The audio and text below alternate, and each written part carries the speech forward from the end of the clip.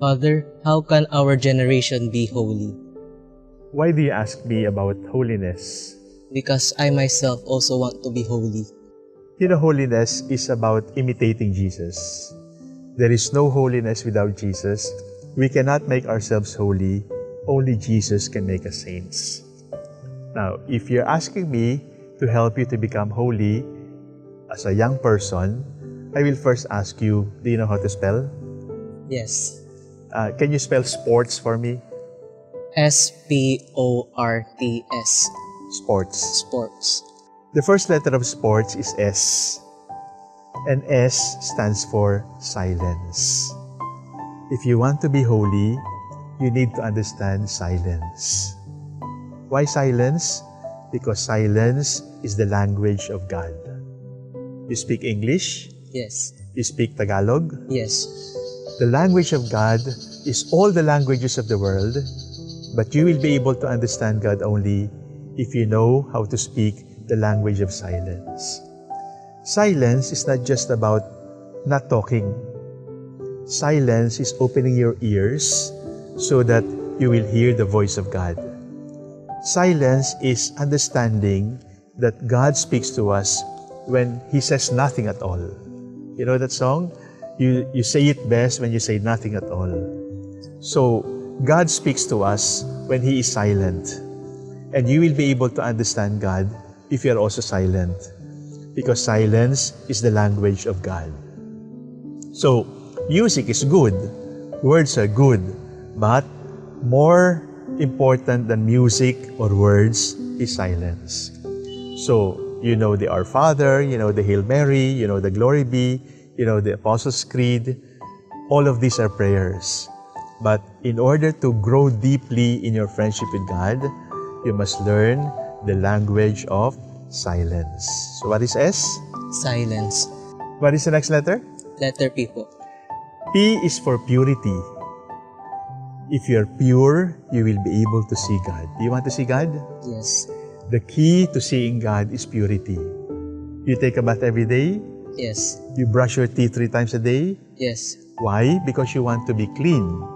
If you want your body to be clean, your soul should also be clean. And the way to cleanse your body is to take a bath. The way to cleanse your soul is to say, Lord, have mercy. To say, Lord, I am sorry I have offended you. So I am sorry cleanses the soul. I am sorry cleanses your heart and makes you a pure person. God wants you to be pure. But you know, John Simon, you cannot be pure depending on yourself only. You can only be clean, you can only be pure by the grace of God. How do we become clean? By the blood of Jesus Christ. How do we become clean? By the waters of baptism. These are the means that God has given us in order to be pure. So S is? Silence. P? Purity. O is for open. This is closed. And this is open. If you want to be holy, stay open. Open to the Lord, open to other people. If your mind is open, if your heart is open, you will be able to learn so many things. But if your heart is open and your mind is open, you will also be able to share many things. And the essence of living is in giving. You want to be rich? No, Father. You don't like to be rich? Everybody wants to be rich. If you want to be rich, you have to give. Because people who do not give do not become richer. People who do not give die early. They die because they have lost the meaning of living. The essence of living is in giving. And the more you become a giving person, the more you become an open person, the more you will discover that you will never run out of blessings because God is always abundant in His blessings. So O is for open. Learn to give. Be a giving person. The mark of a real friend of Jesus is generosity. Do not be afraid that you will lack. Do not be afraid that you will get hungry. Do not be afraid that you will be deprived. Because if you allow the Lord, God will always provide. So, O is for open, open to give, and open to receive also. When you say you're open to receive, it means that you're a humble person. You're not proud. You recognize that you don't have everything and you need other people. And if you need other people, you must be open. You must be selfless. You must be a giving person, a generous person. Generosity is another sign of holiness because God is always generous with us. So S is for silence, P is for purity, O, openness. the R is response. Jesus tells you, come follow me. What will you say? Yes or no? Yes. Jesus tells you, study well. Yes or no? Yes. Tell the truth all the time. Yes or no? Yes. Obey your parents. Yes. Be loving to your brother. Yes. So that is the call of Jesus. God wants you to be holy. God wants you to follow Him and then to say yes to the Lord. Because the Lord will always want the best for you. The Lord will never wish you harm. So if you want to be a priest, Jesus tells you, come follow me. If you want to be a good husband, to be a good father, Jesus also tells you, come follow me. Because priesthood, marriage, or single blessedness are all calls from the Lord. The call of the Lord for all of us is, come follow me, come be like me, come be holy. So if it is the Lord telling you, be a priest, say yes. If it is the Lord telling you, obey your parents, say yes. Because whatever Jesus wants for us is the best for us. So R is for response. T is for truth. T is for truth. Liars go to Hell. Liars go to hell. But before liars go to hell, they first pass the mental hospital. If you're always lying, you will get crazy. And when you get crazy because you don't know the truth anymore, when you get crazy because you're constantly lying, it is your fault. Because the Lord wants us to live in the truth all the time. But sometimes, we say, it was a white lie. But even if it is a white lie, it is still a lie. So, lie has no color. Lie is always wrong. So, don't say it's a white lie because even if it is red or violet or blue, it's still a lie. Or don't say it's a half-truth because if it is a half-truth, the other half is a lie. So, tell the truth all the time because Jesus says, I am the way and the truth and the life. And Jesus also says, the truth shall set you free. So if the truth sets you free, the truth sets you free from sin. The truth sets you free from the power of the evil one. Because God wants you to live in the truth all the time. Liars go to hell, and there are no saints in hell. If you want to go to heaven, tell the truth all the time. So what is the last letter? Also S, Father. S. S is for sacrifice.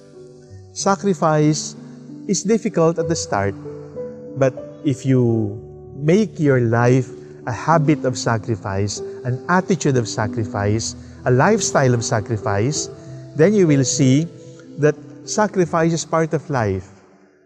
Do not look for an easy life, John Simon, because an easy life is a meaningless life. It is when you embrace the cross, it is when you embrace difficulty, it is when you allow yourself to be challenged by life's difficulties that you discover that life is beautiful. A life that is easy, a life that is always comfortable, will not build your character. Have you ever put tea in hot water? Yes, Father. There are different colors of tea. There is green tea, there is black tea, sometimes there is pink tea. How do you know the color of the tea? You have to put it in hot water. Hot water is like the problems in life. Hot water is like the difficulties in life. When you put yourself in those difficulties, when you put yourself in hot water, you will see your real color. And you build character by a life of sacrifice. So can you spell sports again? Selfishness, purity, No. What is the first S? silence, Silence. Silence Silence. is the language of God, God. The next letter? purity, Purity. open, Open. response, Response. and sacrifice. Sacrifice. If you spell sports, it is not just about basketball or baseball or volleyball or badminton or jogging. If you spell sports, it spells holiness for you. You told me you want to be holy, right? Yes. So remember, silence, purity, openness, response, truth, and sacrifice. Because if you spell it together, it spells sports, but you become holy. You understand it? Now, I want to help you more to be holy. Do you drink water? How many glasses? 7 to 8 a day. Well, very good. So, if you want to be holy, you have to drink from 5 wells. In a well, there is water, right? Yes. So you have to drink from 5 wells. The 5 wells that you must consider if you want to be holy, the first well is pray well. What is the first well? Pray well.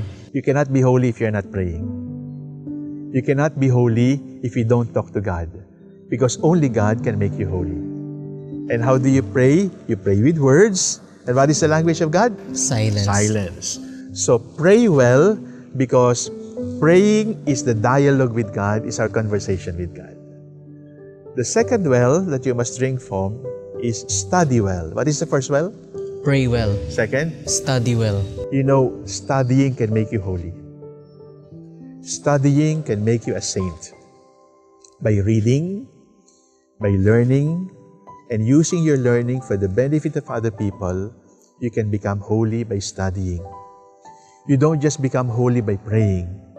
Because if all you do as a young person is to pray, God will not be happy. As a young person, you're a pupil, you're a student, and God wants you to be the best student. You don't have to be number 1 in your class all the time, but you always have to break your own record. John Simon yesterday should be better than last week. And John Simon today should be better than yesterday. You must keep on getting better. It is not your classmates that you must break records. It is your own record yesterday that you must keep on improving. So study well. The third well that you must drink from is play well. What is the first? Pray well. Study well. And play well. Play well, meaning to say, engage in sports. You don't have to say no to enjoyment, because the Lord wants you to be happy. So when you play, you don't play to win. You don't play to compete. You play because you want to glorify God while playing. So in basketball, when you dribble, it is for God. When you shoot, it is for God. When you hold the bat and hit the ball, it is for God. So play, enjoy it. Enjoy it. And it is not bad to laugh. It is not prohibited to smile. It is not prohibited to be spontaneous about your enjoyment, that you're winning in the game. It's all right. And God is happy when you're happy in a game. So pray well, study well, play well. The fourth well, I think you will like. Eat well. Eat well, I didn't say eat much. I said eat well, meaning to say you have to eat a balanced diet. So you glow food, you eat the glow food, the grow food, and the Go food. go food. So eat balanced. So don't just eat meat all the time, eat vegetables also, eat fruits, eat carbs, balanced diet. Because when you eat well, your body develops. And your body is not yours. Your body belongs to God. Your body is a gift of God to you. So when you eat, it is not to eat for the sake of appetite. Rather, you eat because you have to take care of your body, and your body is God's gift to you. The fifth well is sleep well. I said sleep well in your bedroom. Do not sleep in the class. Sleep well when it is time to sleep. When it is time to sleep, do not use your gadgets. When it is time to sleep, do not chat, sleep. Because as a young person, when you sleep, your bones also grow. And when you sleep, your muscles develop because everybody needs a good sleep. And keep in mind, John Simon, a good sleep is a blessing from the Lord. There are so many people right now, young people like you, who are not able to sleep. So when you're able to sleep and you wake up, you say, thank you, Lord, for a good sleep. Because every food is from the Lord, every sleep is from the Lord. And you must be grateful that you're able to sleep. And if God gives you the gift of sleep, you must sleep. Because the body cannot be working for 24 hours. You ready to drink from 5 wells? First well? Pray well. Study well. Study well. Play well. Eat well. And sleep well. Sleep well. If you put together the 5 wells, it is a balanced life, and the balanced life is a holy life. Because related to holiness is wholeness. A person who is holy is a whole person, a complete person. And God wants you to be a complete person, a whole person, because that is the plan of Jesus for us. I came that you may have life and have it to the full. So, thank you for dreaming to be a saint. And I will pray for you. Who is your favorite saint? Saint Michael po. Saint Michael will help you to be holy. Saint Michael means God is powerful. Only God can make a tree. Only God can make a saint. And God wants you to be a saint. If you open yourself to the Lord, He's going to do great marvels in your life. God bless you. Thank you, Father.